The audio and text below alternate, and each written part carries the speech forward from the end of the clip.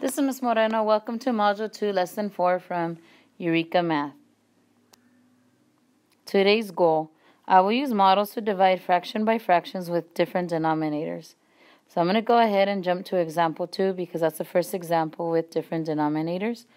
Molly's friend Xavier also has 11/8 cups of strawberries. He needs 3/4 cup of strawberries to make a batch of tarts. How many batches can he make? Draw a model to support your solution. So with the information provided, I know that I will be dividing 11/8 by 3/4, and I need to know how many batches can he make. So I'm going to start by writing the equation 11/8 divided by 3/4. So as you can tell, I have different denominators. I need to find common or like denominators, and to do that, I need to find the lowest common multiple of 8 and 4, and the lowest common multiple of 8 and 4 is 8. So as you can see, I need to find an equivalent fraction to 3/4 that has 8 as a denominator, and an equivalent fraction to 3/4 is 6/8. So I'm going to go ahead and write my new equation, 11/8 divided by 6/8. Now if you're wondering, how did I get a 6/8? I know that my denominator must be 8, and to do that, I multiply 4 times 2. And if you recall, what you do to the bottom, you do to the top.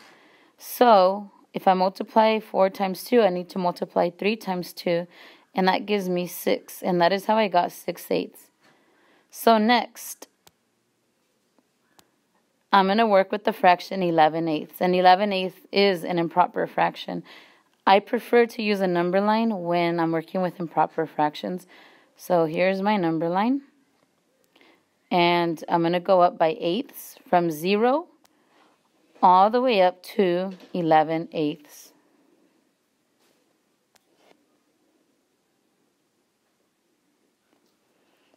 Now, I need to ask myself, how many 6/8 are in 11/8? So 1, 2, 3, 4, 5, 6. That's one group. 1, 2, 3, 4, 5. But I only have 5. I have 5 out of 6, so that's exactly what I'm going to write, 5/6. So I know that Javier has enough to make 1 and 5/6 batches. Now moving on to example 4. I have 3/4 divided by 2/3. And again, I need common denominators.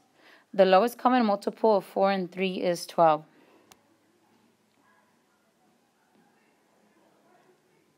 So now I need to ask myself, 4 times what number gives me 12? And that will give me the numerator. Well, 4 times 3 is 12.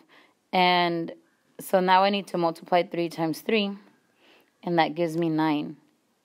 And the same, 3 times what number gives me 12? Well, I know that 3 times 4 is 12. So to get the numerator, I need to do 2 times 4. And 2 times 4 is 8. So I am working with 9/12 divided by 8/12. So I'm going to start by doing a fraction bar and partitioning it into 12 equal parts. And I need to shade in 9/12.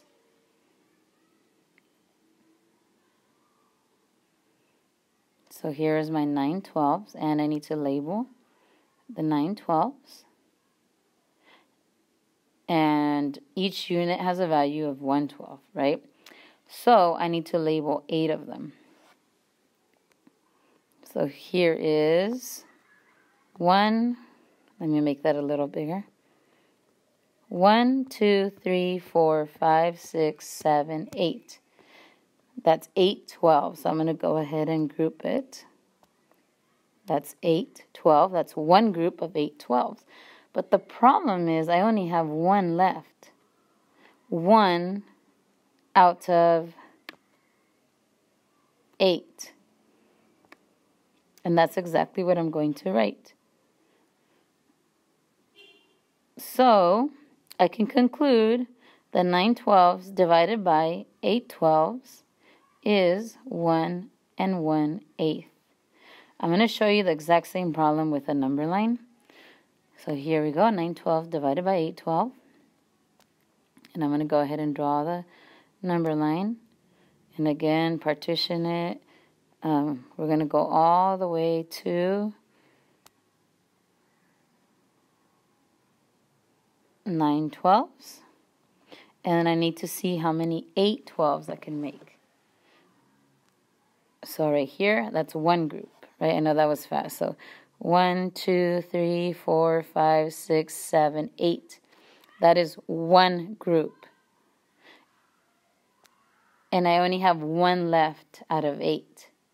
So that's 1/8.